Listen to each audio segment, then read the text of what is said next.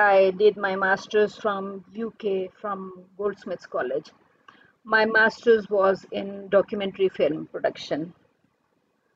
And I also did a certificate course, professionals course from European Media School in UK. That was on, both were on Chevening scholarship in a way. Okay. And then I went to Oklahoma State University on my Fulbright scholarship, and I studied film research at Oklahoma State. I did my PhD from University of the Punjab, and my PhD research topic was visual pleasure in Pakistani cinema. So you can say that precisely focused on images of women in the cinema and how images of women are used for pleasure. So most of my research that I did before doing my PhD was on international films, quite a few on films on war issues or war films. After my PhD, I have done a lot of work on gender issues in Pakistani film. You'll find, I think, 2-3 readings on this page. So have you looked at what is posted on this page? Yes. All right.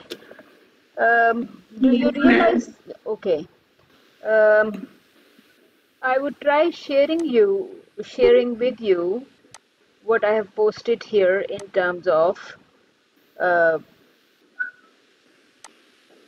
course breakdown or grading criteria. Okay, or course criteria. Can you see this sheet? Yes, ma'am. It says assignments 25%. All right. And it also says research papers 50% at the bottom of the page. Yes. So most of your work will be assignment based, including your mid and final papers. So we can say that the research papers that it says here will include midterm research paper and final research paper. So each of them will be, the two will be marked for 50%. Okay. All right. Yes, ma'am. Yes, ma'am. All right. So 75% for written work, which will be paper based. It says presentation 10%. So please make sure you do not miss class presentations, because if you miss it, you lose 10% marks. It also says peer review 5%. Are you familiar with it? No, ma'am. Okay. Peer review is reviewing work of your fellow student. So in one of the last classes towards the end of the course, which will be, I would say, which will be around 26th of August, please make sure you do not miss the class on that day, because I will ask you to review final exam of your fellow student in that class, which means you will not be reviewing the final draft, you will be reviewing first or second draft of your fellow student, as the student will be asked to share his or her work with you. You will review in class. Okay. So peer review will be marked for 5%. Class participation, it says 10%. And I think I have completed how we'll be marking coursework here. Okay. Any questions so far? In one of my courses last semester, I had dedicated 20% marks to presentation. This time I've only assigned 10%. So please make sure you're not missing any of these.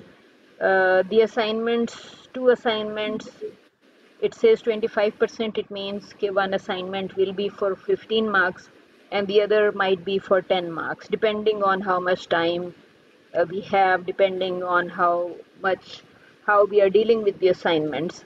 So sometimes I do ask my students to convert their assignment into an exam. So make sure that you share your assignment with me in time and you do not miss the assignment, because if you miss the assignment, it will be difficult for you to change your assignment into your mid or final exam.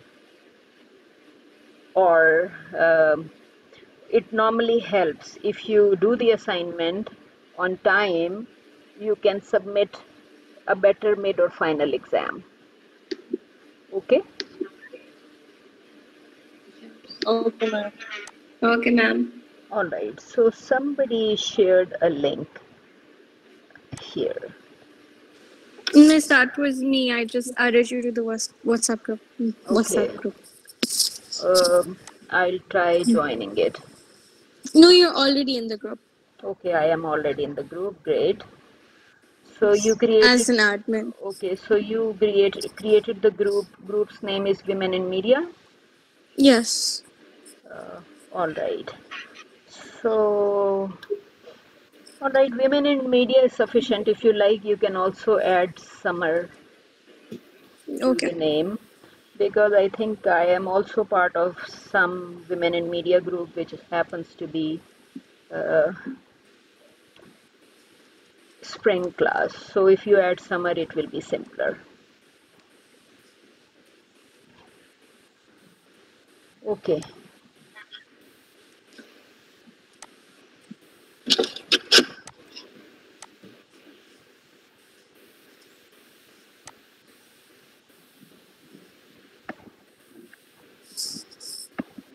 Done. All right. Okay, so everybody is clear about the grading criteria or class criteria. Yes. Yes, ma'am. Yes, ma'am. Okay. Yes, ma'am. Um, okay, let's look at the page.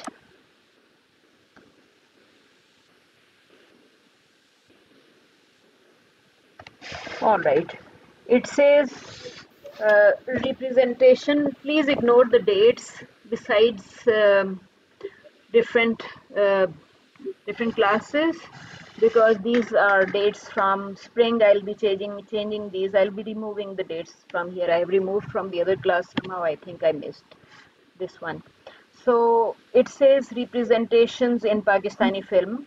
That is about representations of women in Pakistani film.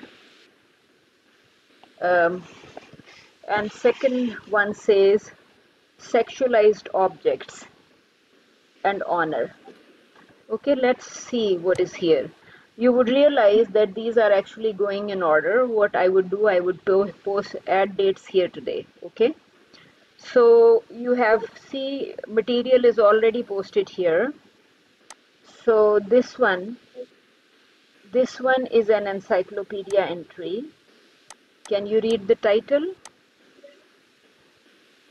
It says Encyclopedia of Women and Islamic Cultures, and it talks about representations of women in Pakistani film. The earlier part of the article is just telling you something about the Pakistan film industry. Encyclopedia entries are like this. You need an introduction to the film industry before you start talking about representations, right?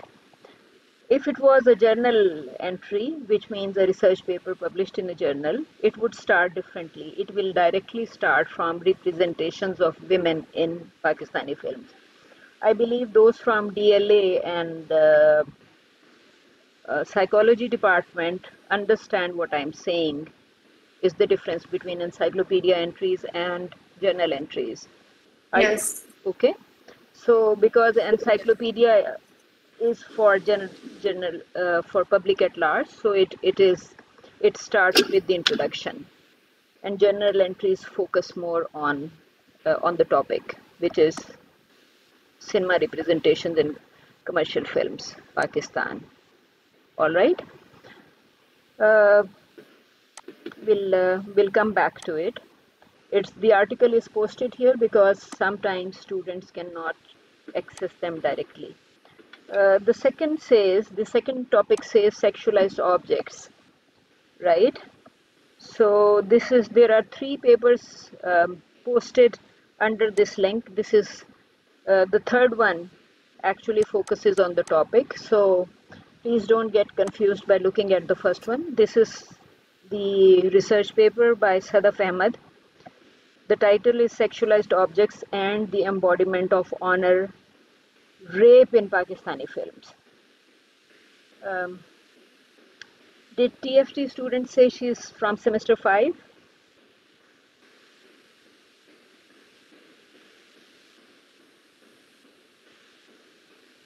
I think she can't hear me right now. All right. So Sadaf Ahmed actually selected about 35, 36 Pakistani films.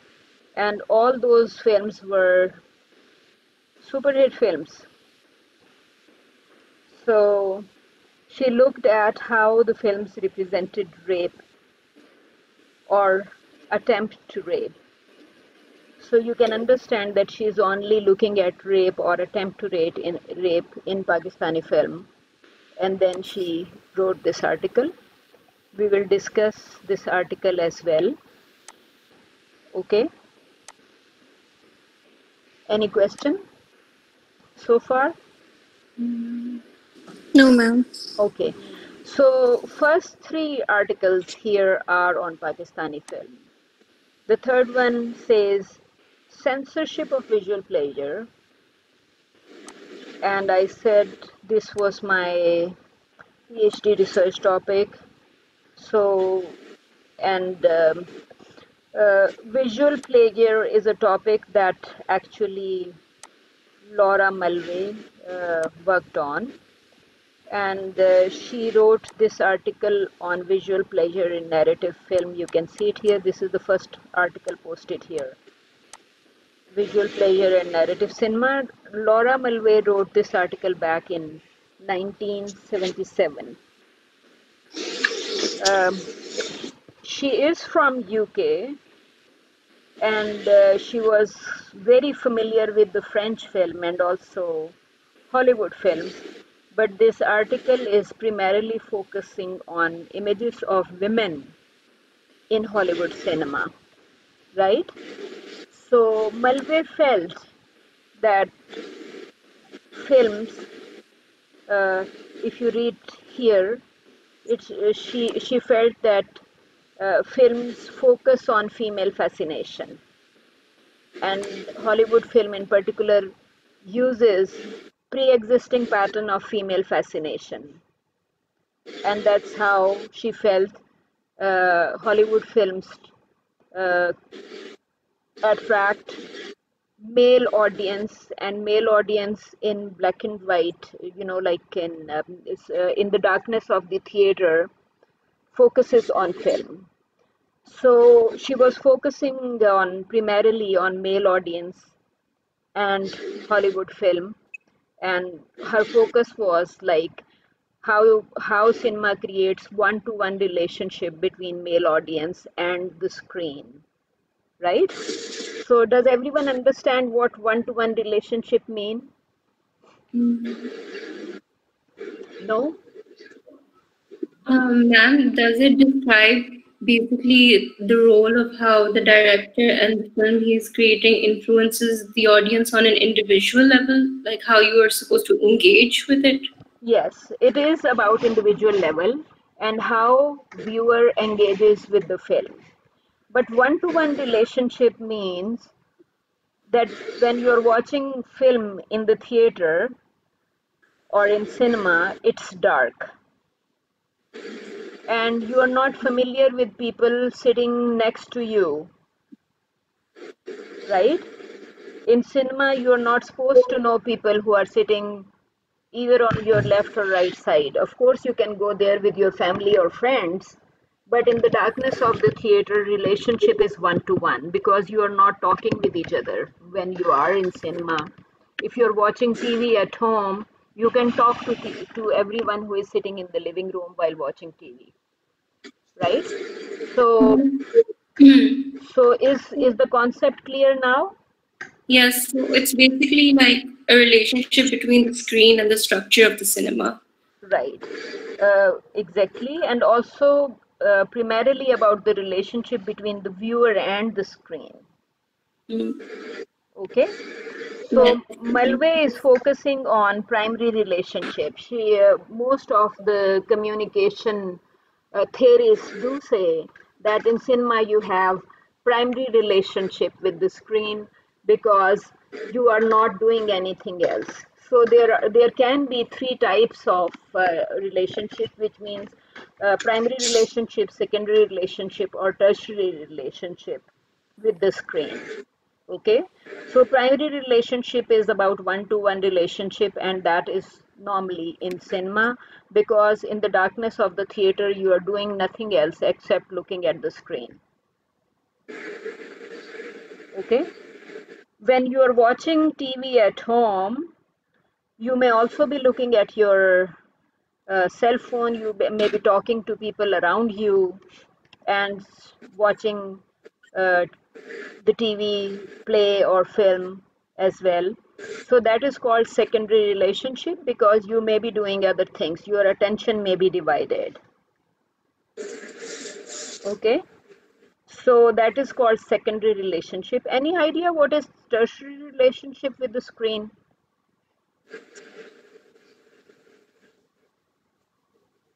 Tertiary relationship means that TV may be playing in the background and you may be in the room or in the kitchen, which means relationship with the screen is even lesser. Especially when people are alone at the house, they may leave TV on and they can be doing other things. So tertiary relationship is even weaker, right? So it means people are doing more work. They are hardly attentive to TV screen. It's just playing in the background. It's on. You're not watching it, or you are grasping things occasionally.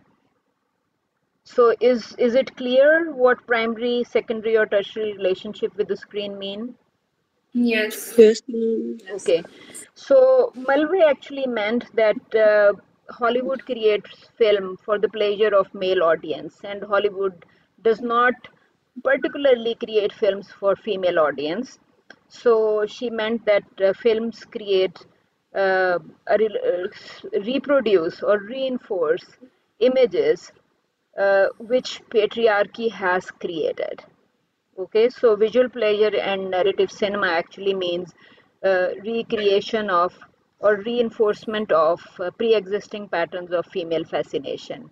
If women behave this way, they are good women. If women behave that way, they are bad women.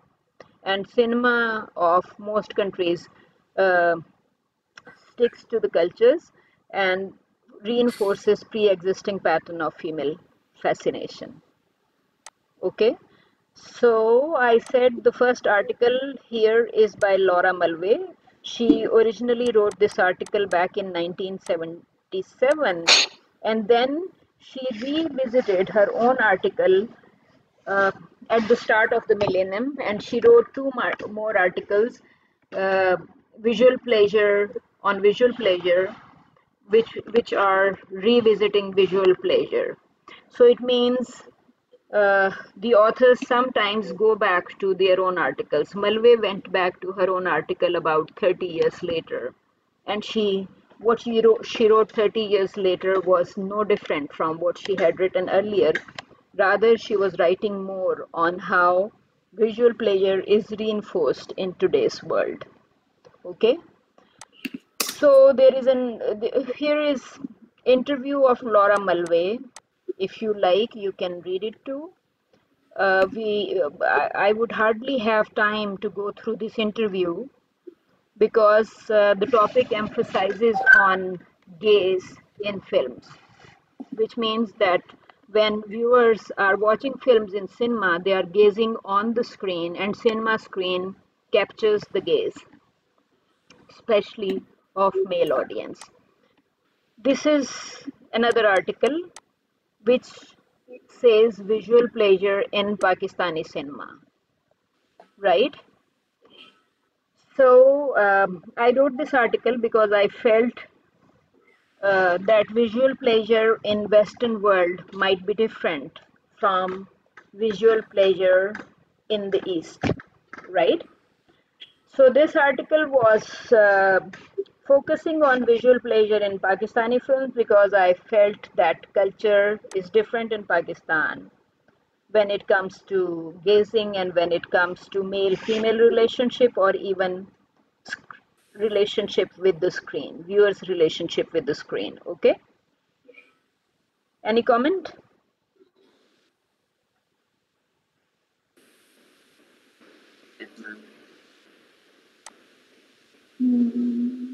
No?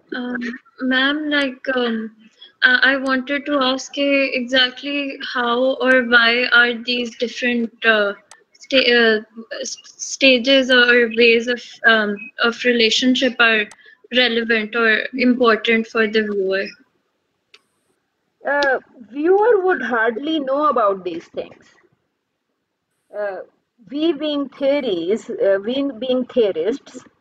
you know, or communication experts or students or scholars, we try to understand the viewer's relationship with the screen. Viewers, when they are watching film in cinema or when they are watching a program on television or a drama on TV, they hardly know that they have a primary relationship or secondary relationship or tertiary relationship with the screen. These are terminologies that you can say experts have created or people who are from academia because they look at things differently. They try to understand what are the effects of television or cinema on the viewer.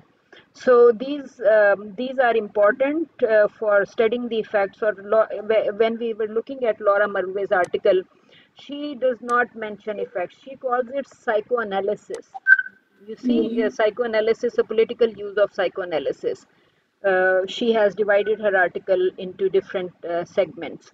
And then she starts talking about castration anxiety in this article. I believe at least psychology students would be familiar with the word castration anxiety, Yes, ma'am. right? So I would explain it to other students. It would help if you know about it earlier, but it's not a very difficult concept. It's a simple concept. Uh, though I think that it's a complicated and difficult article, right? So viewers actually hardly know about these things. These are the things for, these are educated um concepts. So you can say that scholars actually understand what it means. So for developing scholarship or developing argument on these concepts, it's important to create concepts and then scholars debate on concepts among them and further develop the concepts. So you can actually agree or disagree with the concepts that we read in the articles. Okay. Thank you, ma'am. Okay. So any other question so far? No? All right.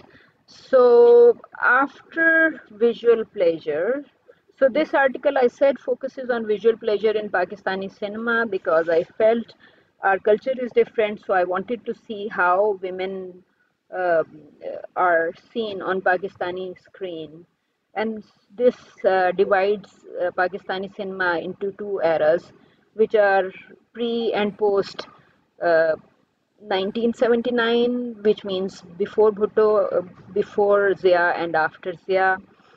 Zia came in 1977, but this article has a date which is before and after 1979 because Zia issued motion picture ordinance in 1979.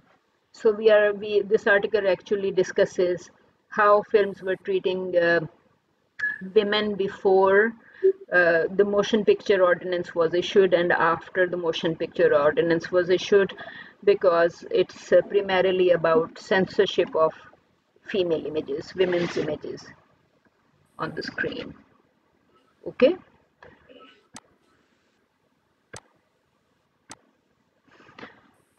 All right. So next article here says Mommy's Matriarchs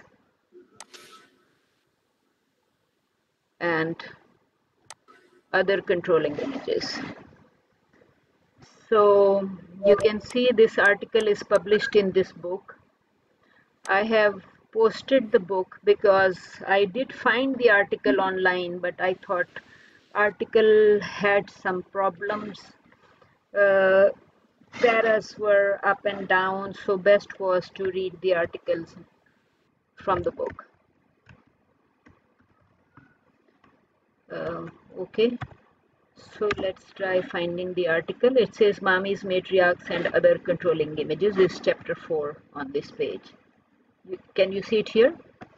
Chapter 4, Mommy's Matriarchs and Other Controlling Images. Okay. This article focuses on images of African women on screen, primarily in the US, or how white people call some African women mommies and some African women matriarchs. And they have created other controlling images for them. When you read it, you will realize that some African women are called breeders, some are called welfare moms, and some are called Jezebel or hookers.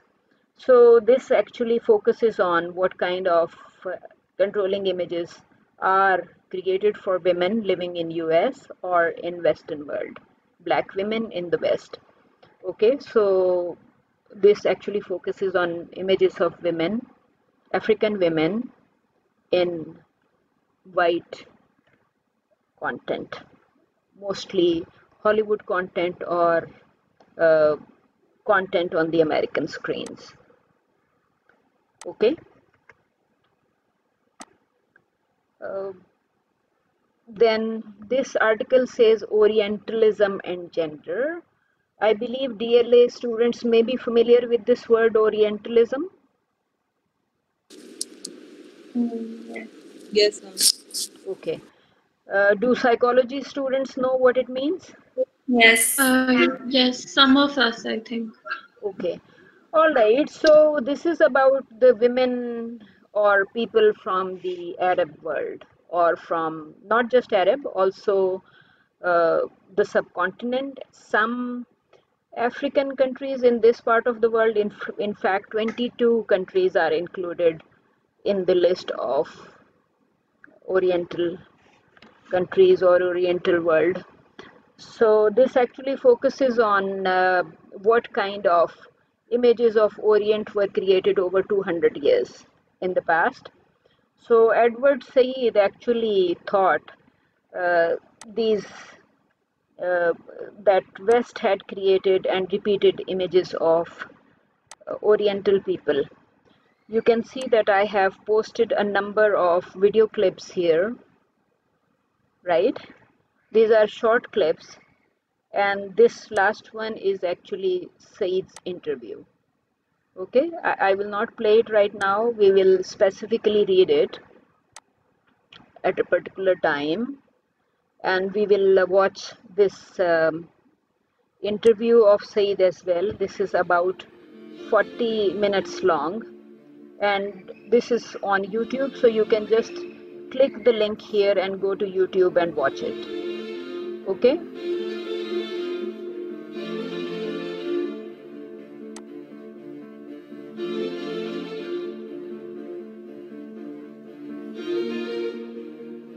I think you can't hear it, but you can see the images.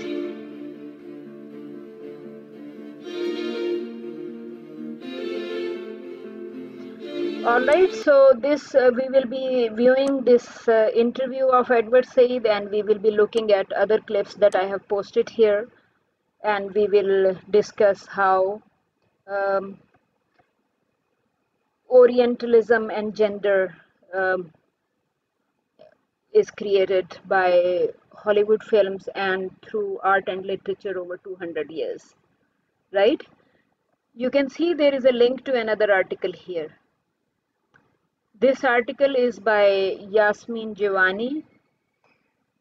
She's looking at it, the article's title is Exotic, Erotic and Dangerous South Asian Woman. Okay, so she's just looking at it, why South Asian women are considered dangerous by the Western world. You'll be surprised because this article actually discusses about Eastern women, what people of the East say about Western women.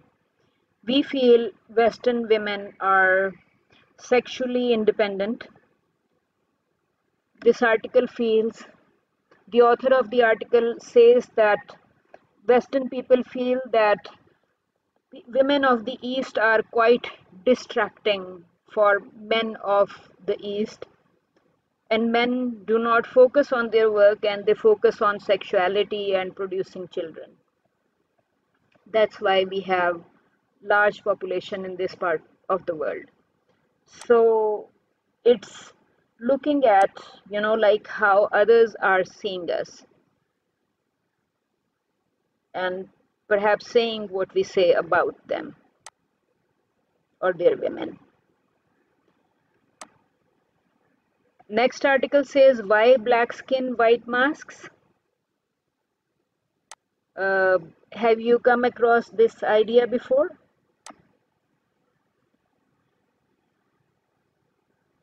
Ma'am, does it pertain to how they would? I read an article once, it was a while back, on how there was a culture in entertainment in which they would paint, entertainment also in slavery, where they would paint like the African American individuals in white paint.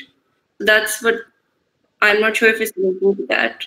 I think you would easily relate to what you have read before when you read this article. Here we are not reading the whole article, though I have posted the link to the book, right? And here is the book,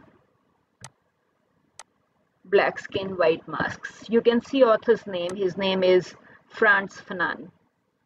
So if you are familiar with Frantz Fanon's name, it says black skin, white masks. It actually means that you are black or African outside, but inside you are white, or you want whiteness.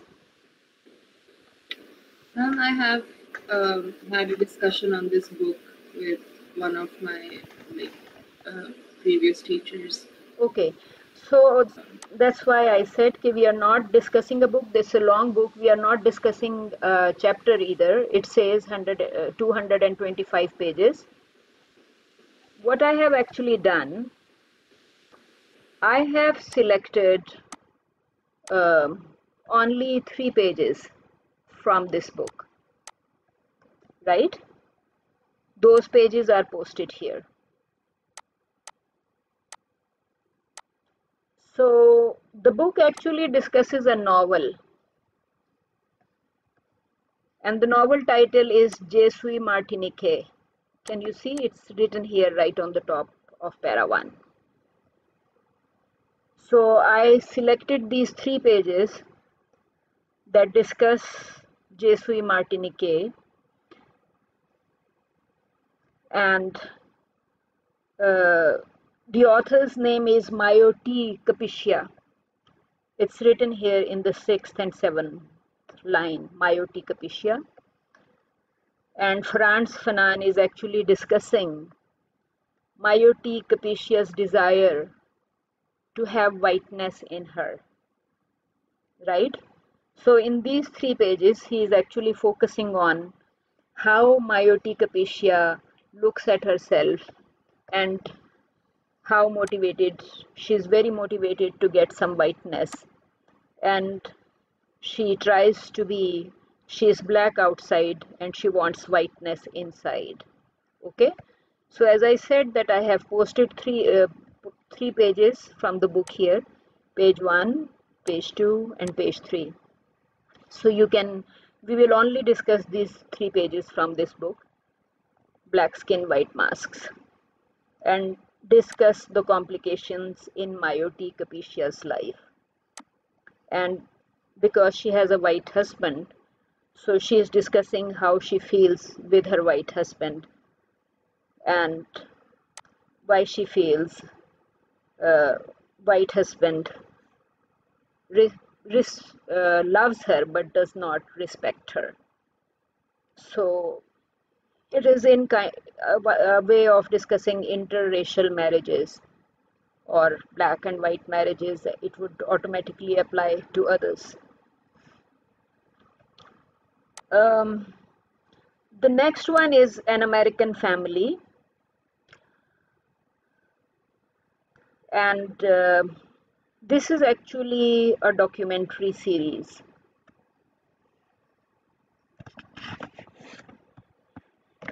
And you cannot exactly call it a documentary series because it's a series on the life of a real family, a real American family. An American Family is the first reality show ever produced in the world. All right. This reality show included a family of 7, which means parents and 5 children. The producer's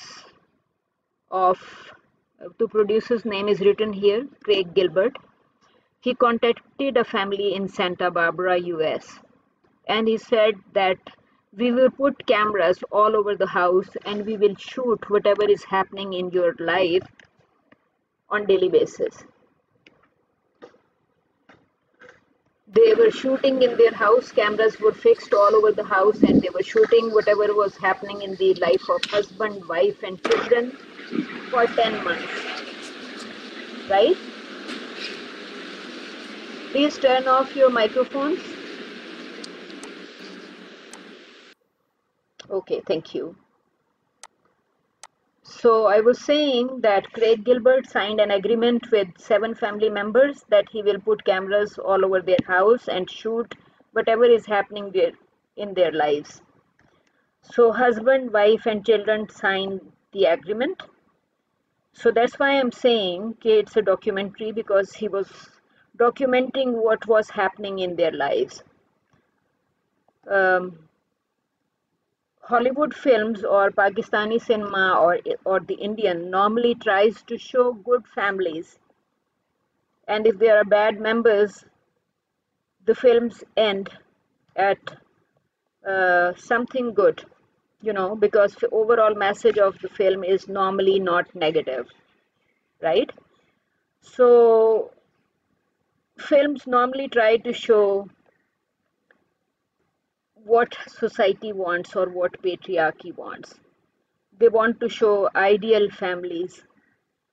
This documentary series shows that families are not that much ideal, because in this documentary, husband and wife over a period of time actually divorce each other.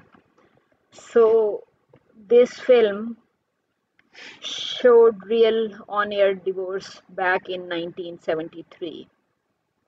This was the first reality show in the world, and this was the first production in the world on gay lesbians, because one of their child was gay. Okay, so this Lance Loud actually became gay icon back in 1970s because of this production. And though this was an ordinary family, the family members became celebrities because they were on air for quite long. It was, I think, weekly show at that time. Okay. And then there is another article, it says femme fatale. Do you know what it means? Femme fatale actually means fatal woman. And industrialization in America began in 1920s. It brought women into, it created working women in large numbers, right? So as the number of working women increased in post-World War eras, 1920s actually means after World War I, okay? So it means a lot of women started working outside. World War had sent men to war. It means women were head of the family in the absence of wars, right? So I believe all of you know World War One was from. Do you know the dates of World War One?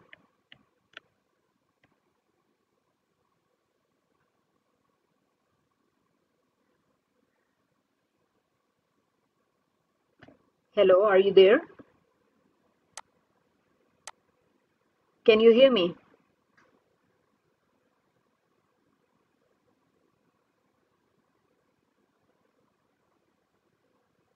Gee, anybody, can you hear me? Yes, ma'am. All right. So I was wondering because I wait for your responses, especially they are needed Hello? online. Gigi. Yeah, I didn't think your Internet is not so great. I've been trying to unmute myself, but the World War One was from 1914. It till started in 19. July and it continued till 1918, till November. Gee, anyone else? Miss, what Amna said is right. All right. World War One. All right. So you are saying it started in 1914. It says it here, and ended in end of November. So 5 years from 1914 to 1919 or end of November 1918. Okay. All right. So you can understand after World War One, and which is like just the beginning of before 1920s, the World War ended, and World War One is also the time, after World War One, industrialization also started in the US. So you can understand more and more women were working. And this is the time when long skirts started disappearing and women were found in miniskirts as well. So, does anyone know what's the date of what are the dates of World War II?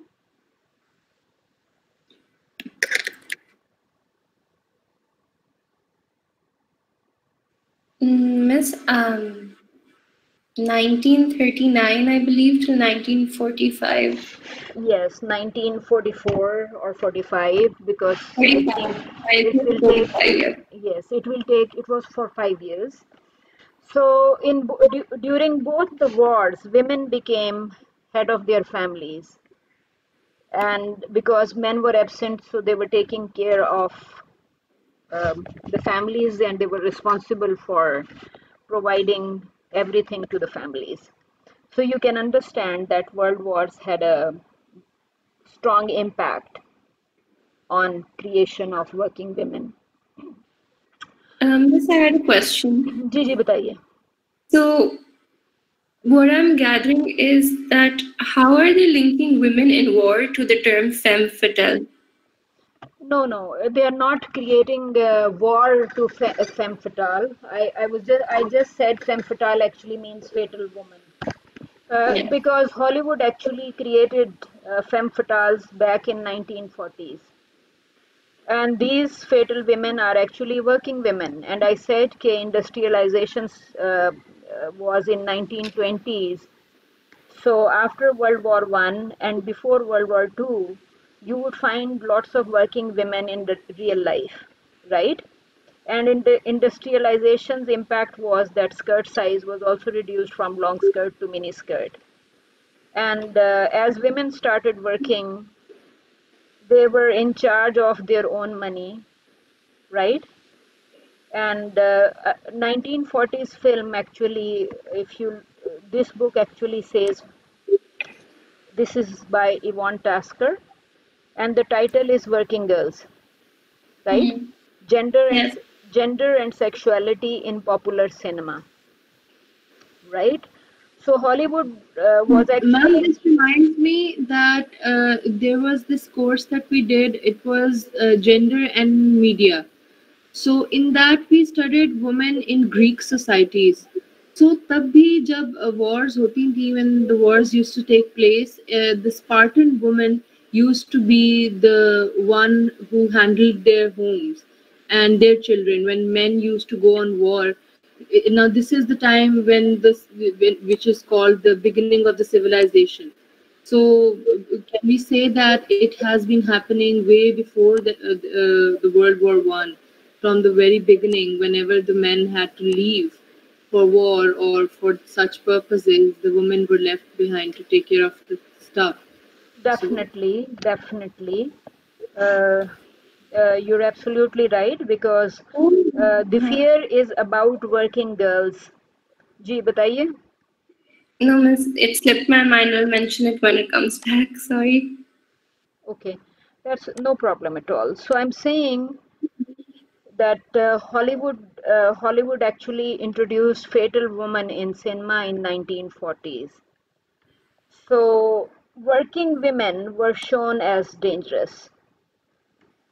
Okay, working women because they were in charge of their sexuality and work and money, you know. So how Hollywood was showing working women, started showing working women as dangerous back in 1940s, and 1940s femme fatale films actually ended with their deaths. Okay, so there is an article in this book that says femme fatale. The title is femme fatale.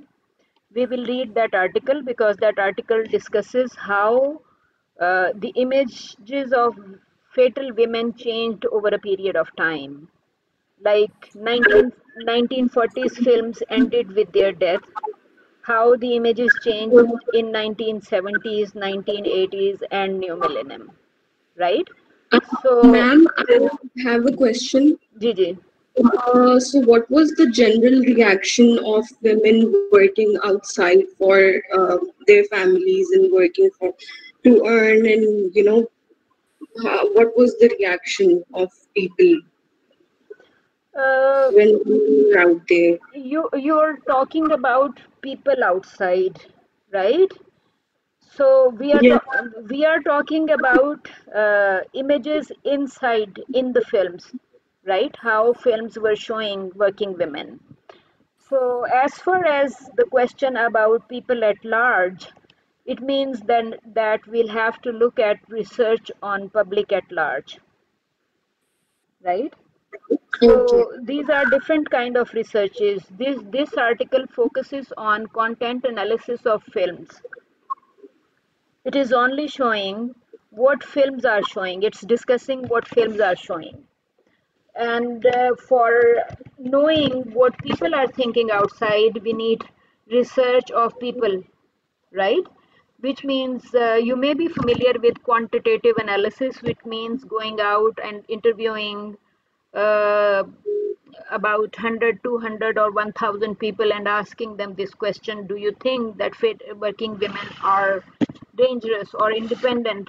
So even if you conduct a research in Pakistan, you'll probably find that people think that educated women or working women, uh, they hardly listen to their families, or they hardly want to do what their families want. So patriarchy actually, even in Pakistan or in the Western world, would want different kind of reactions for women.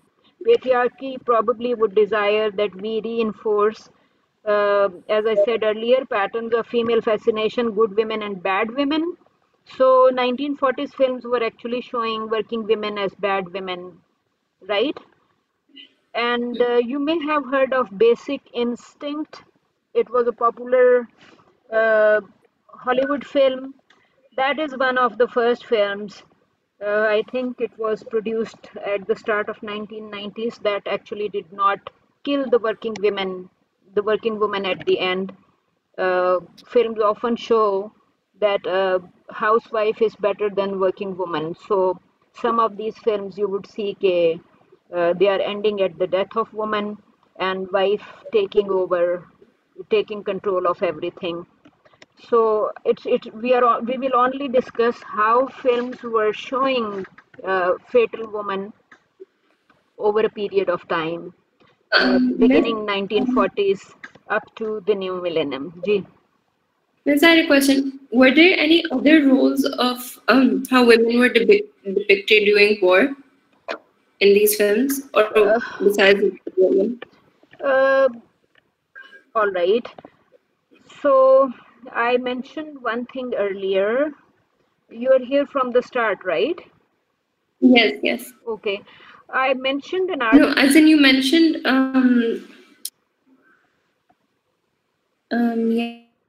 yes.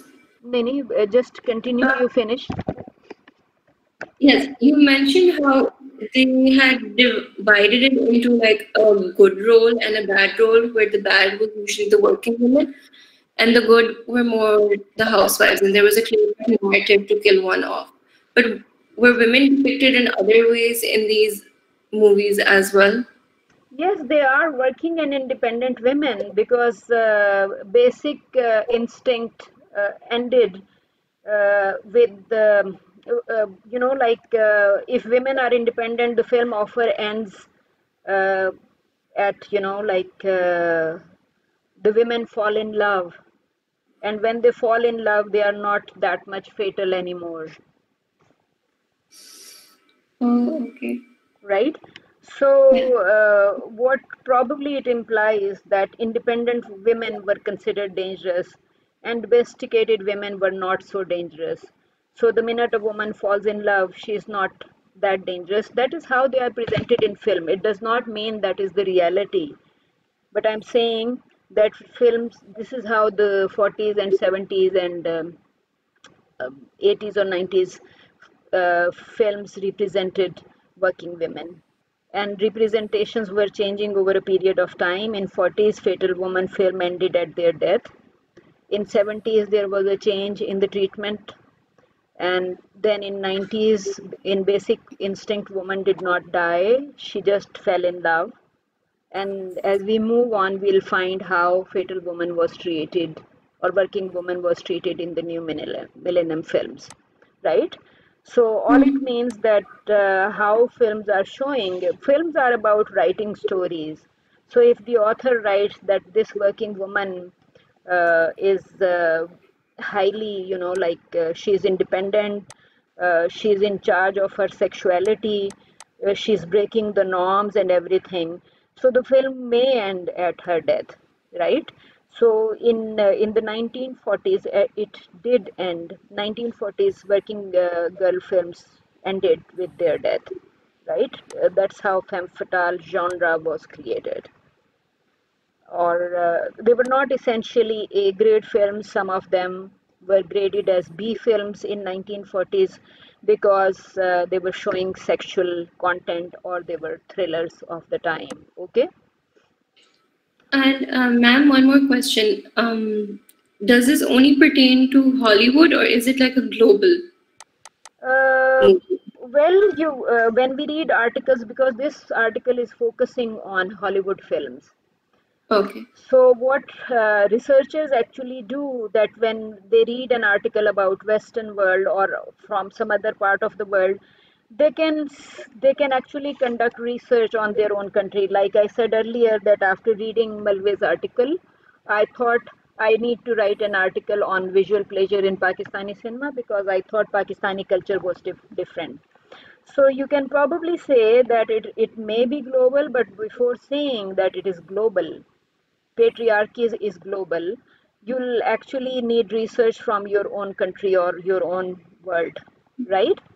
So Yes. it means that then you look at, for example, Pakistani film, Indian film, or Russian film, and you pick up how Russian films are treating working girls and how Pakistani films are treating working girls.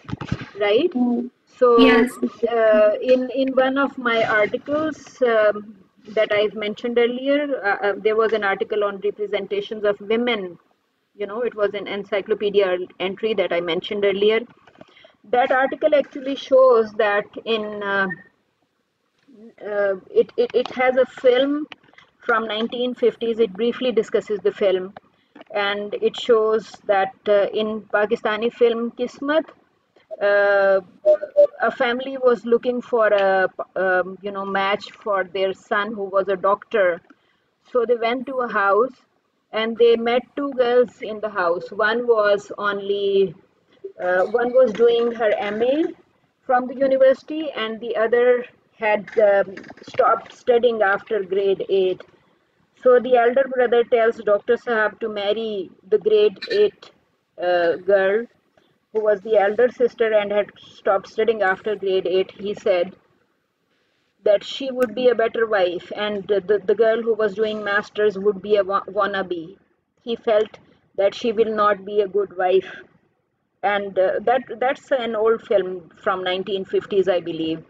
So you can say that Pakistani films were actually, in a way, that film actually does not support the idea of education for women, because the girl who was doing masters was considered a bad girl, and the film actually shows her as a bad girl, right?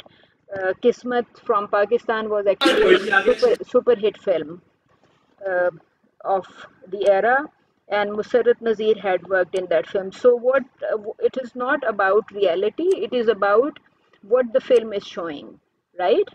So the articles actually discuss how films are showing working girls or educated girls, if they are showing them as good women or bad women. So it depends on what story somebody has written and how the director has produced that film. Okay. Any other? Ma'am, sorry. जी जी बताइए, please. Ma'am, like, does the theater come in the like genre of media, and also if so, तो theater के अंदर representations differ करती थी या वैसी थी जैसे cinema के अंदर थी? Uh, See, everything is here. Things are divided into eras, right? You know, like how films were presenting working women in 1940s, how films were presenting working women in 1970s. So you can see that it took about 30 years to change the representation of early working girls. So in 1940s, they were shown as bad women. They were shown as in charge of their sexuality, their money. They were independent, and they were not good housewives, or they were not good for the family, right? So after 30 years, in 1970s, the images changed. We are discussing how films were showing working women. So from 1940s to 1970s, it took about 30 years to change the image of working woman a little. Then in 1980s, the women further changed. So you can see after a gap, which is the first gap is long. After 1940s, the change was in 1970s. But from 70s to 80s and 90s and new millennium, the change is a bit faster, because you are seeing changes almost every 10 years, right? So you can say that it is because of the discourse or debate that is created around the images of these working women, right? So when people, you can also say that feminism also increased from 1960s to end of new millennium, because Laura Mulvey wrote her article in 1977, and you can say that in the latter half of the past century, a lot of women were writing, and because discourse had tremendously increased, so because of this discourse, there were changes in images of popular film, right?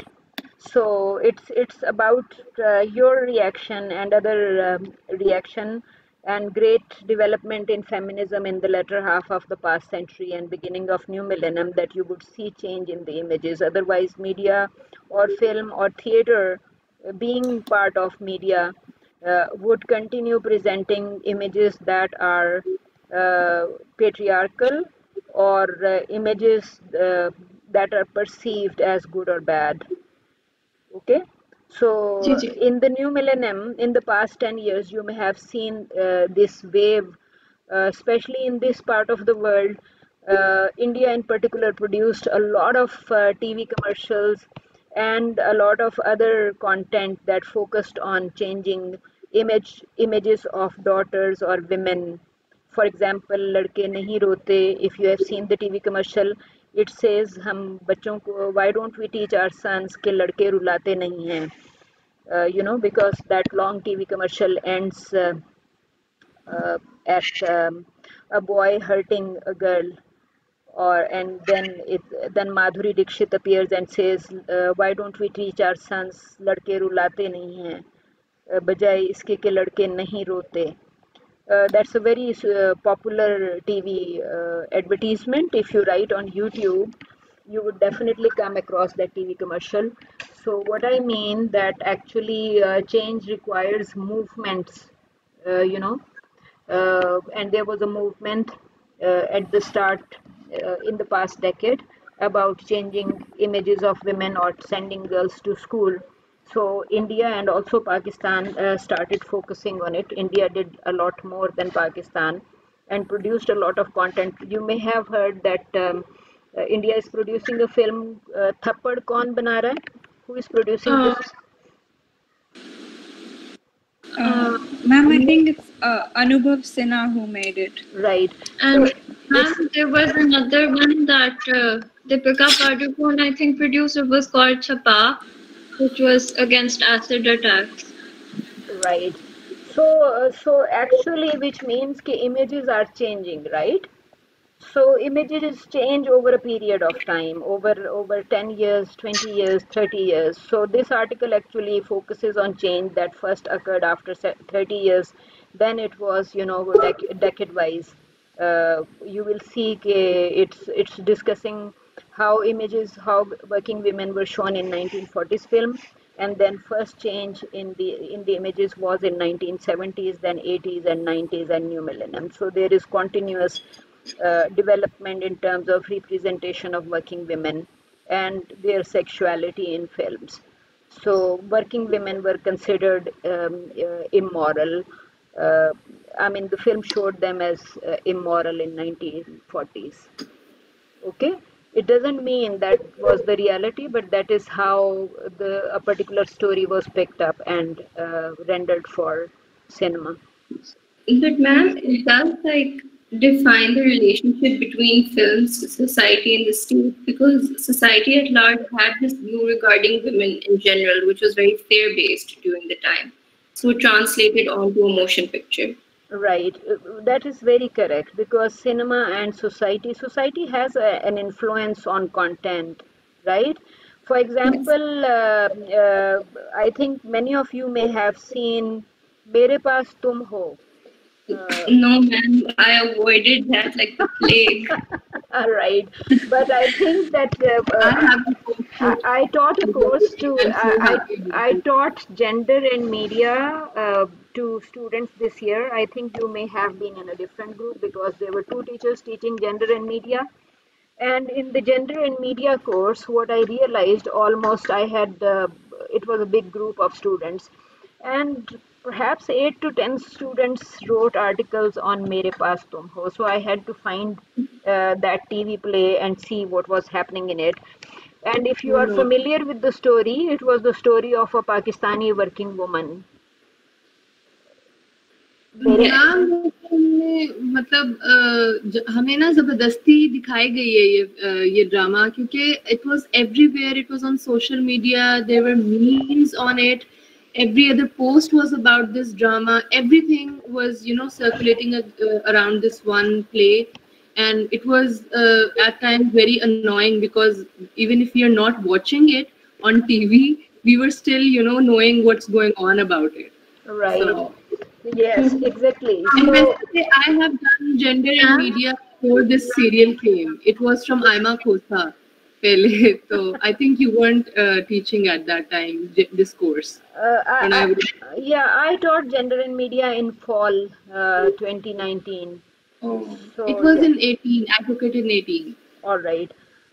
I think this was the first time I taught gender and media to mass comm students, journalism students. Okay. So what I was saying that Mere Paas Tum Ho actually had a woman who was working, and because she was working, the drama actually shows that she started cheating upon her husband, you know, and she developed a relationship with her boss. So actually, drama showed working woman as bad woman, and drama did show that working woman was sexually independent. Okay, so, Um, ji. Sorry, ma'am, I had a question. Does the question of representing a working woman in a certain way come जब class की बात भी आ जाती है? For example, obviously, taking Western media aside, but let's say Mother India is one example where she is a working woman who is the independent, household manager and all. But उधर आकर उनको excessively glorify किया जाता है to sort of meet a certain standard of femininity or what a woman should be. So do we see such representations in Western media as well at that time? There would always be exceptions. There would always be exceptions but when the scholars pick up, certain films, they are definitely find them inspiring, and they are discussing how those films are representing women, right? So yes, Mother India is an exception, and you can say that not all films represent working women that way, or women who are in charge of their lives as bad women. But what I'm saying, I'm talking about popular cinema. The articles are about popular film. There would be definitely articles on Mother India too, but I'll have to find them.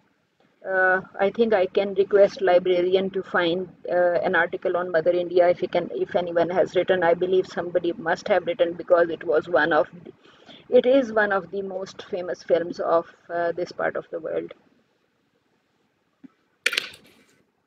Okay. Thank you, ma'am. Okay. Yes, thank you. All right. Okay, so after Femme Fatale, we have another set of readings. Again, this is not an article. I can definitely find an article.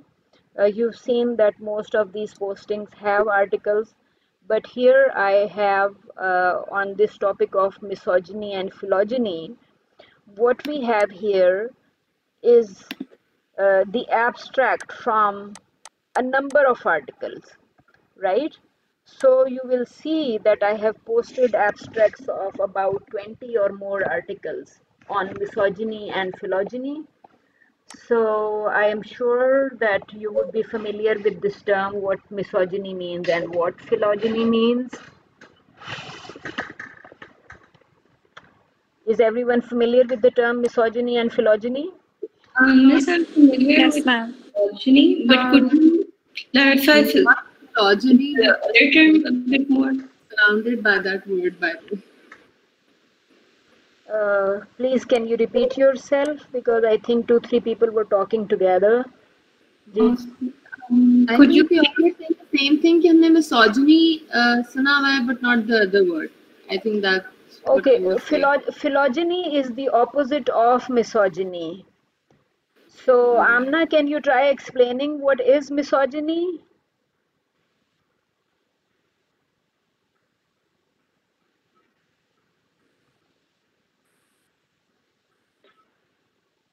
All right. All right. So, misogyny is about hating women, about negative images of women, right? Or misogynistic images often focus Sorry, on. ma'am, my internet is really, I don't know, मैं उसे mute करती हूँ और फिर वो unmute नहीं होता है, and I try to, No problem at all. असल में sometimes we have people around us, so that's why I say कि उसको mute रखें, signal भी बेहतर आता है if most people are muted. Yeah, that's why I But keep on muting it when I stop talking to unmute me or not. जी मैं आपसे पूछ रही थी, can you try explaining what is misogyny? It's a certain dislike, hatred, prejudice against women by the other members of the society. They can be other women and they can be other men. So yeah, it's against the Yes, women. it's about hating women, about negative images of women. And phylogeny is about loving women, right? Okay. So misogyny and phylogeny are opposites. इसलिए हमने दूसरा term सुना नहीं है ज्यादातर. Okay. All right. So I'm saying that under this heading, I have not selected one article. I have selected about 20 or perhaps more abstracts of different articles. So what you would see here, right? Here are the articles about domestic um, portrayal of same-sex domestic violence in news media. And then there is another article. It says, coloring your prejudices from slut shaming to market nail polish to feminist activism.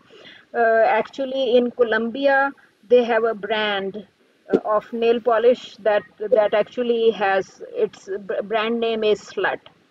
Brand name is domineering. So these different articles actually show that actually discuss negative images of women in different kind of media. For instance, this says Maseglo's nail polish colors are branded as rash, slutty, flirtatious, controlling, domineering, and others. So these different abstracts focus on different kind of researches on misogyny and phylogeny. So when we come to this article, what I will do that uh,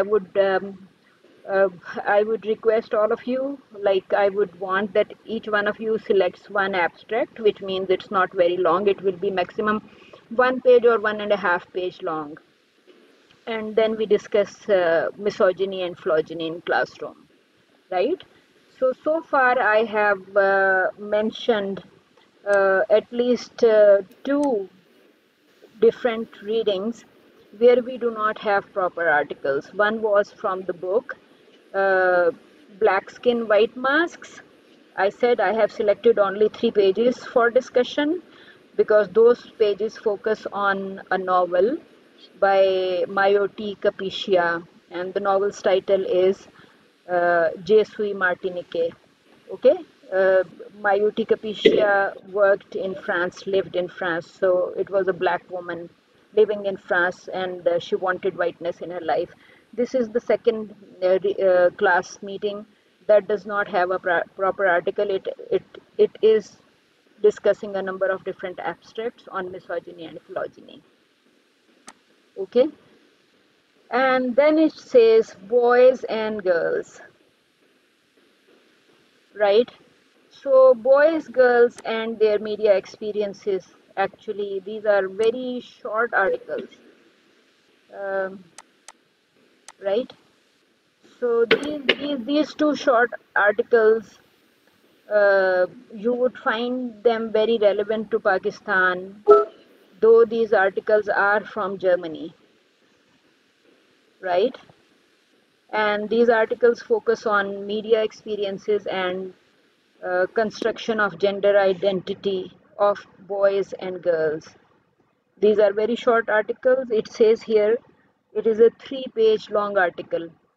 So I believe Kate would, and these 3 pages would have plenty of images also. Can you see these images?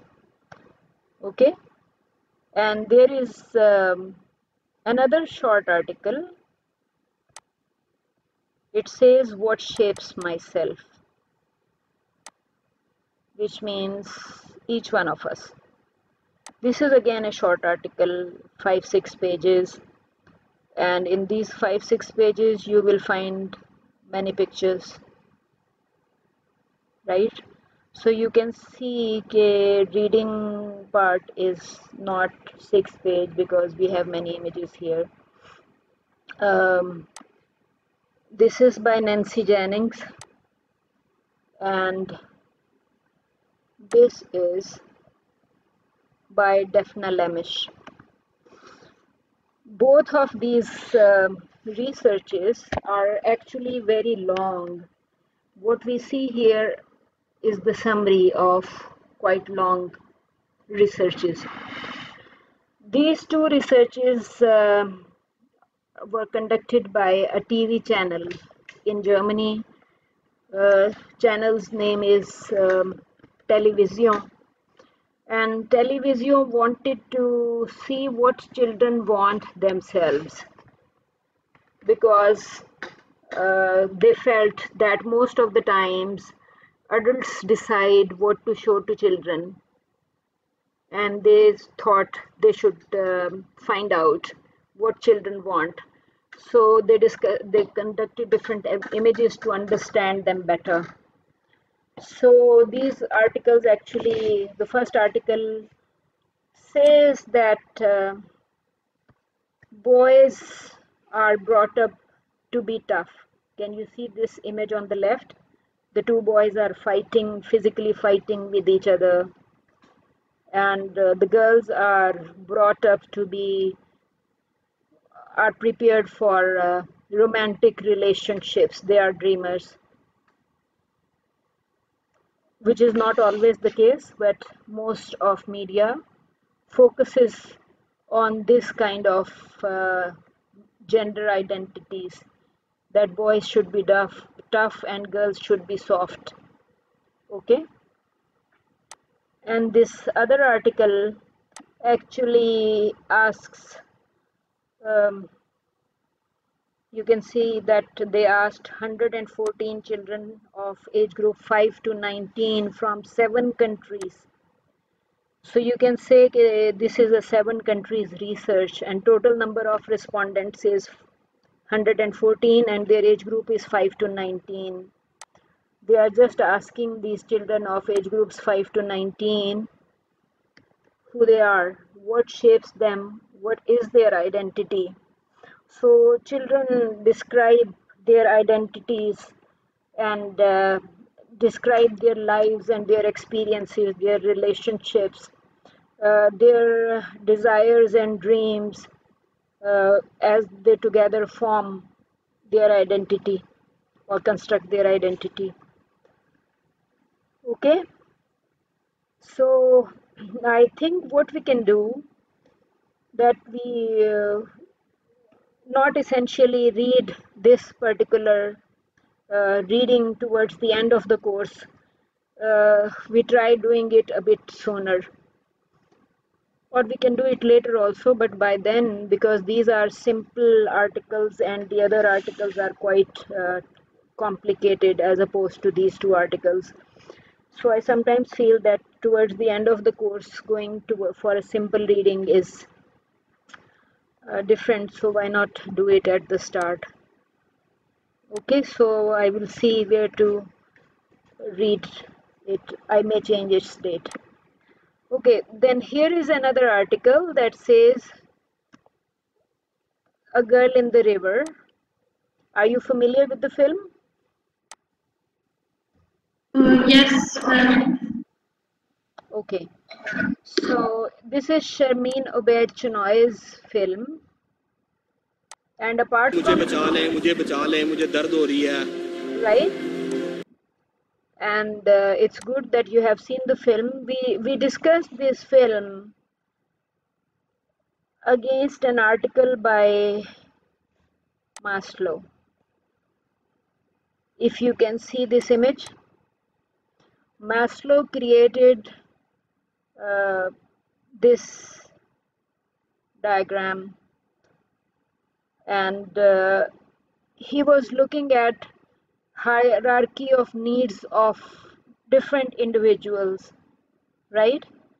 So instead of discussing honor killing as such, we just tried to see what were the needs of the protagonist, this girl. Okay, we try seeing what Sabah wanted, what were her needs, and what were the needs of the people, her father and husband, who attempted to kill her. Okay, so we are actually looking at hierarchy of needs or honor killing slightly differently. Uh, we are trying to see because her father, if you see that Sharmeen Obaid-Chinoy actually interviewed both the father and the daughter, because she was trying to understand what both of them wanted and why the attacker attacked the daughter, and why the daughter uh, finally forgave the father for attempting to kill her. So, and then also compare it with other honor killing cases, for example, This was Gandhi Bloch, etc. interesting depiction of the police in the role of honor killing as well, and how they actually helped them out instead of extending brutality, as Right, was expected. right. Police actually works for the state, right? And police works Yes. for the state, so state desires social order, right? So I believe there were quite a few films in the past year that were focusing on police, how police treated the couples who were involved in kind of relationship, etc. I think there were quite a few films from India. I don't know what Section 375 was focusing on. Was it focusing on something similar?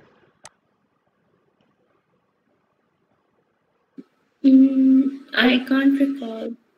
Okay, I wonder if that film is posted here. Yes, that film is posted here.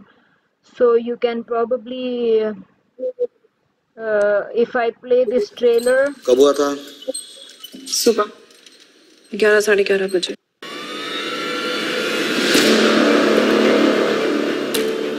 So I believe you cannot hear the audio. Can you hear the audio? No, ma'am. Okay. So I think this actually focuses on. अच्छा उस movie में. Okay, all right. So actually, you can say that media keeps on presenting different kind of stories and different kind of images. So we will actually be discussing this honor killing against hierarchy of needs by Maslow. Okay. So this film, the next film used to be on YouTube, but I do not find it on YouTube because I believe the filmmaker Raja Amari is her name. Raja Amari is a woman's name. Okay, I believe she has removed. It was initially available for. It was the full movie was available on YouTube. She has removed full movie from YouTube. And now what we see here is only clips of the film. It does say here, yeah, there is, I can try playing this clip. I'm not sure how long is the clip. Let's try. See, it's 10 minutes long. Okay, so this film. Ma'am, the ji audio has been muted in the नहीं video. मैं आपको Perhaps that's why we can't hear it. नहीं it's not because I have muted it, it's because you can't hear it on hangs out. That's why I Oh, said I have unmuted it. Can you hear it? I'm sure you can't hear it. No. no, Right? ma'am. You could see from these clips जो कि आपको यहाँ पे नजर आ रहे हैं ना, different clips here, that her life totally changes. And if you are familiar different types of dances that are popular in the Arab world, for example, belly dance and any other dances. So this woman actually does not remain a normal widow after this point. She's different, but at the same time, she's trying to maintain privacy. Uh, all right. So I said, okay, if we can, if you said you can download and post it in Google Classroom, that would be very nice. Because I think it would take a bit to download it. What you can do, you can upload it in Google Drive, which you would find here. It says Google Okay. Drive, right? So it says Drive And here. So you upload it in Drive and then everybody can watch it. So we will try okay. discussing Saturn Route by Raja Amari because it focuses on lives of widows in general. Ji, Ma'am, by when would you need the film? we will not urgently need it, but say if you can download it in 2-3 weeks. Okay, okay, that's good enough. Okay. So 2-3 weeks means then we can post it. Then you can post it on Google Drive and share it with everyone. And by the time we start discussing the film, we have seen the film and then we can discuss what is happening in the film. Okay, Okay? ma'am. Thank you. Yes. All right. And I think it perhaps won't be possible for us to see everything or discuss everything that is posted here. But this is tentative course outline, and we can probably shuffle them around, seeing how we are proceeding and discussing. So there is another film by Tracy Maffei. Film's title is Bedevil 1993. Maffei had posted it on YouTube. She has also removed it because I think too many people were trying to access it over the past decade. Bedevil actually focuses on memory that goes down generations. And because in black cultures, this is not exactly the African culture, this is on Australian culture.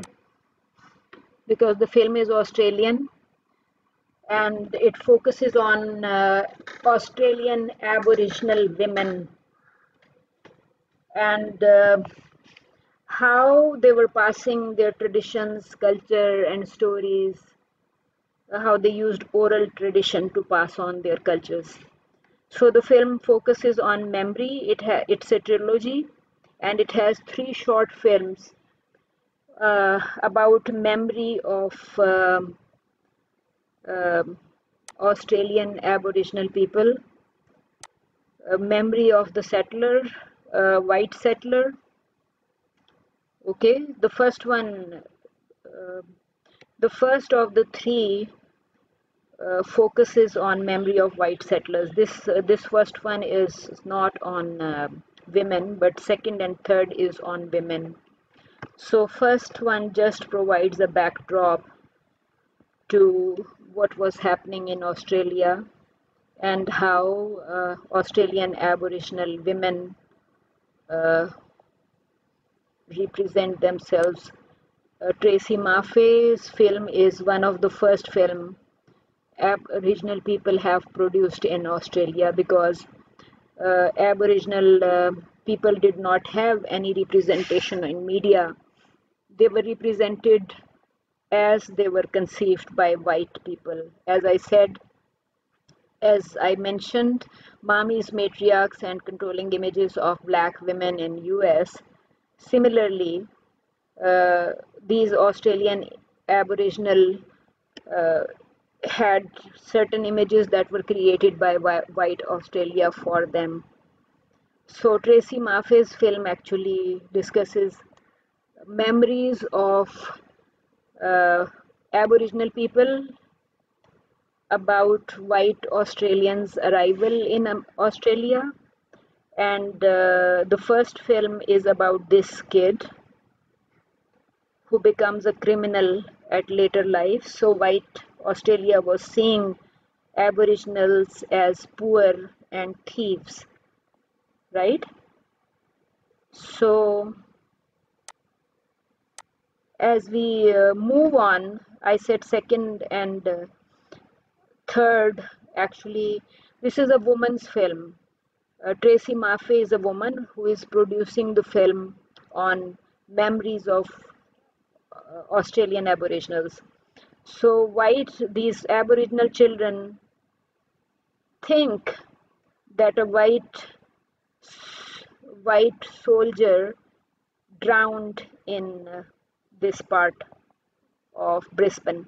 You can see, and his ghost lives here. So while these children are sitting on the tree here, the ghost actually pulls the kid's leg. Right? So these three are ghost stories that Tracy Maffei depicted in the film. So Rick becomes criminal later in life. The second is on Choo Choo Choo, because arrival of technology in Australia uh, created fear among the Aboriginal, and a little girl died because she had an accident with the train. So her ghost also wanders in the area. And the third film is a love story in this one. So both the couple, they belong to two different tribes. They run away, they get married, and then both of them die. So their ghosts also live in the house that they vacated. And this film actually focuses on memory, fear of urbanization, and fear of white settlement in Australia. Because in the last one, you see that developers try to develop a multi-story building where the couple had died, but the couple keeps haunting the place and they cannot develop the area. Okay, so I said among all what we have discussed so far, these two, Raja Amari's Sartan Rouge and Tracy Maffei's Bedevil, these are two women films. So we will try discussing one or the other of the woman film and try to see how women films are different from films made by men. Pakistan Education and Women actually is a documentary film that focuses on how women, if Pakistani women are getting educated, on education of Pakistani women in the 4 provinces, right? And Pakistan 4 actually is a film on 4 women of Pakistani origin. They are Pakistani Americans. One is a master chef, one is a theater artist, and the other 2 are in sports that are mostly meant for men, right? So you will find this film on YouTube. This is by a Pakistani filmmaker who works for Singapore TV. Okay. I think it may be difficult to discuss all of these topics, but we will certainly try covering most of them. And in the meanwhile, we'll try seeing how many articles we can write during the course. So please, if you have any questions, do ask the questions. I think I have mostly introduced the topics today, and we do not have sufficient time to start discussing an article. So you can ask questions if you have any. Ma'am, would you be able to tell us when we'll have our midterms or approximately finals किस दौरान होंगे, like time में? We will have midterm in the 3rd week from now. Okay. Uh, what I'll do that I'll quickly give you um third week or for final I can give you more time after the classes. You know, after the classes have ended, you know, this we have this class 3 times a week. As we have this class 3 times a week, you will finish this course perhaps sooner. And I can give you more time for writing your final exam, which means uh, in August and towards the end of August when we stop having classes, I can give you a week or 10 days uh, to finish your paper and upload it. Okay? Ji So, ji okay, thank you. and if you Yes, can, ma'am. Thank you. okay. And if you finish it, how many courses are you taking? 2 courses? Yes, including this one. Ma'am, three courses. One, Three, ma'am. ma'am. Okay. I think 2 of the courses are from you and one is from Sir Kazi. All three are together. All right. So you are taking both film theory and criticism and women in media. Yes, ma'am. I'm taking both of Okay. the How many courses. people are taking 3 courses? I am, I am as well, ma'am. I think. Okay. And I did not see who was it? Amna and? Ma'am, And I'm also Shabano, taking ma'am. 3 courses. Komal. All right. Same as I'm. So Amna is taking 2 theoretical courses. Anybody else taking 2 theoretical courses? Ma'am, I'm taking 2 courses. Oh, okay. I think because for theoretical courses, uh, in practical courses you will be working with your team. In theoretical courses you will be working alone. So let's see. I think I will not give you too many assignments because we are short of time. So, but try uh, uh, in the next class. I would want that for the assignments I can briefly describe the strategy. That for all assignments that I give, I want students to focus on what you are watching on screen, right? So it means that when you do your assignments, I believe DLA and psychology students know how to use literature while doing the assignments, okay? And TFT students, it only means that when we discuss an article in class, it is, for example, let me open an article. So this is an article, right? I do want that you mention quotations from the article in your assignments. Quotation if it is relevant to what you are discussing. For example, if you are discussing, uh, I think I have closed the link to Saturn Dude. If you were discussing Raja Amari's film or a scene from A Girl in the River, I would want you to describe the scene.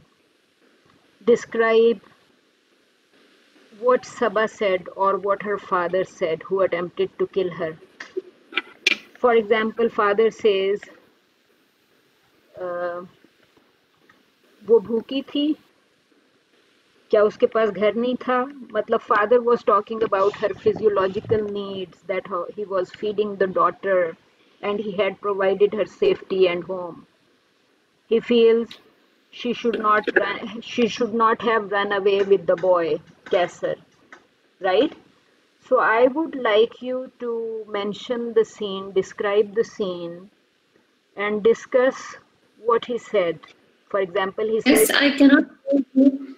you can't hear me? Hello? Gigi, you cannot hear me? Ma'am, No, I I can can hear hear you you now. very But clearly. but मैं आपसे सिर्फ यही कह रही थी कि for doing assignments of this class, it would be very important to discuss what is happening in a scene and what kind of dialogues people used for communication. So I would like it that you mention the dialogue what father said or what the daughter said and what was happening in the scene, right? So for discussions or for assignments of this class, it will be very important to precisely mention what happened or precisely say what somebody said. The father said, "Kya wo bhooki thi?" You know, in A Girl in the River, Sabha runs away with Kasser and marries him, and father attempts to kill her subsequently, right? So I'm saying that if you were discussing that film, you would say that father said he was taking care of her physiological needs. He was providing her food and had provided her home. So why did she run away? So what I'm saying, it would be important to mention the dialogues or words people say, right?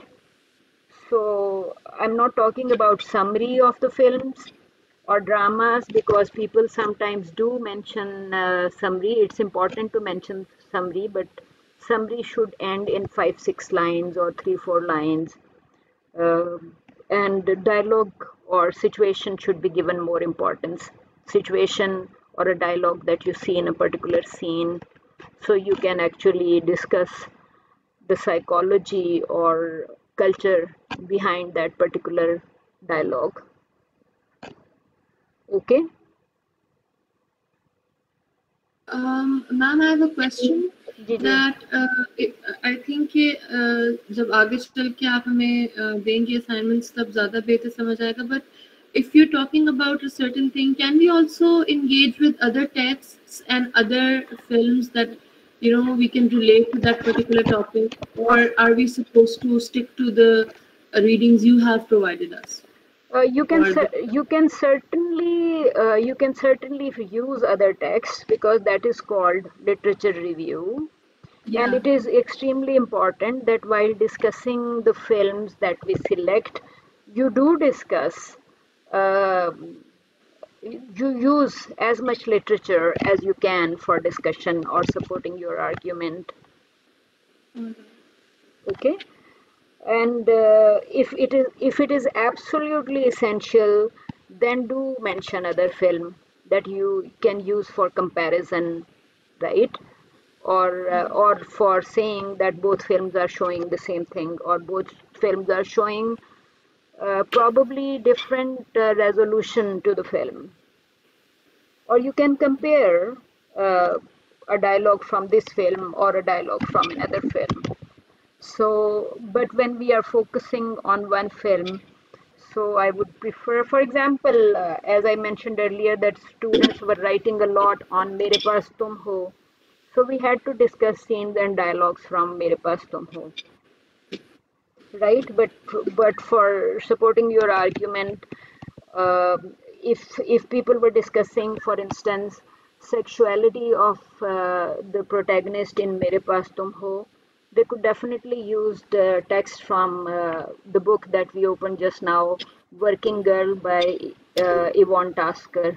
Because Working Girl has, I think, a number of chapters, perhaps 8 to 10 chapters or more on working girls. So you can find a lot of chapters in one place, or you can find something on working girls somewhere else, because I think a lot of people have been writing on working women. Ma'am, I had a question.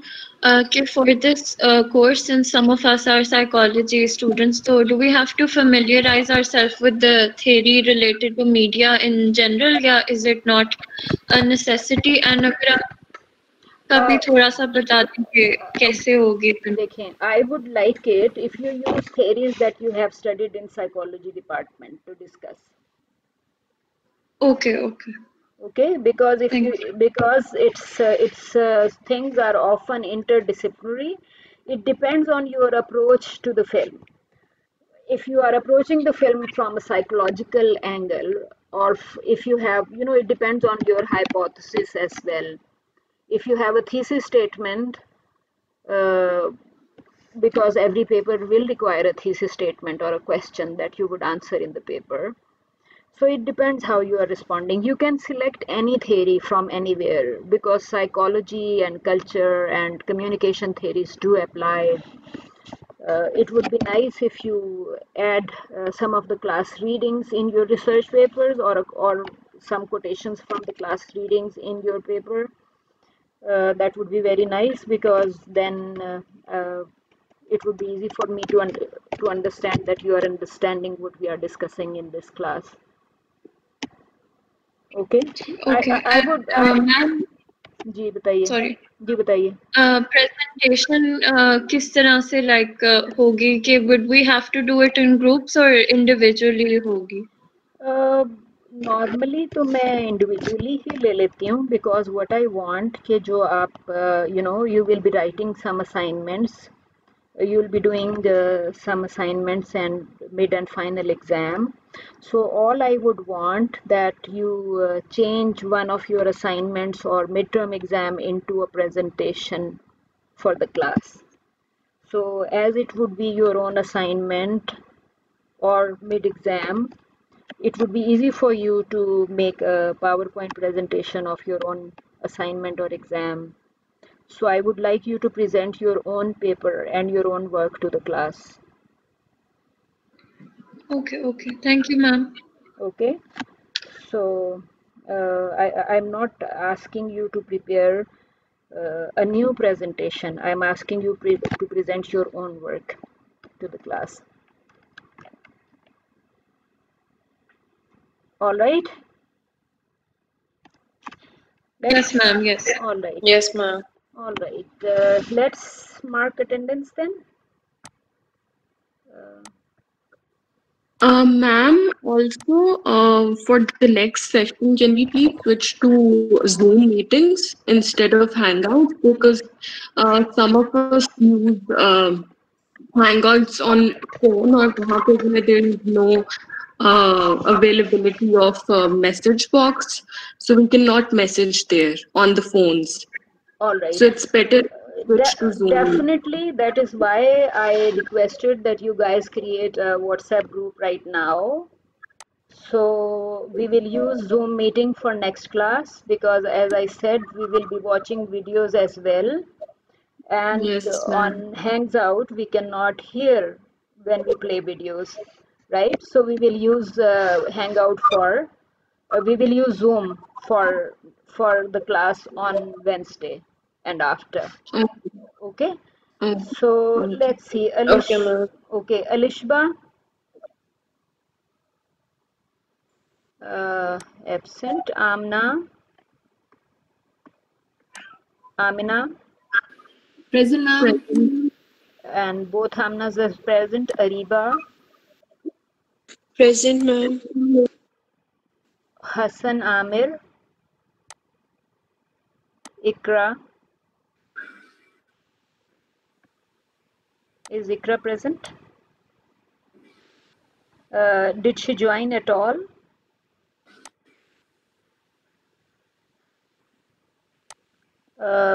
Kanza.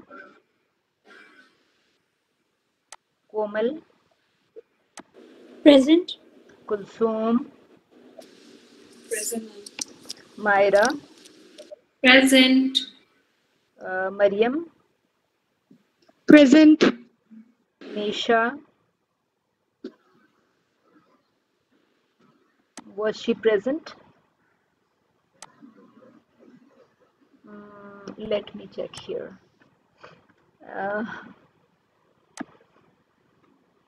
Okay, let's please try seeing names of some of the students here. Two unknown, two people joined without their proper names, so I don't know who to mark present.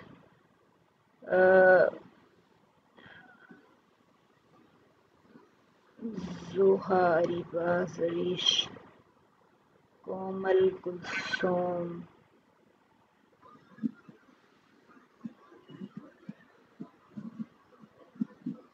Okay. All right, because it will be difficult to negotiate with registrar to mark them present once I mark them absent. All right, so Misha is not present. Nimra, Present. Umar was present, I couldn't hear him. Raja Suhaib was present, I could not hear him. Shahbano, Present. Tareem,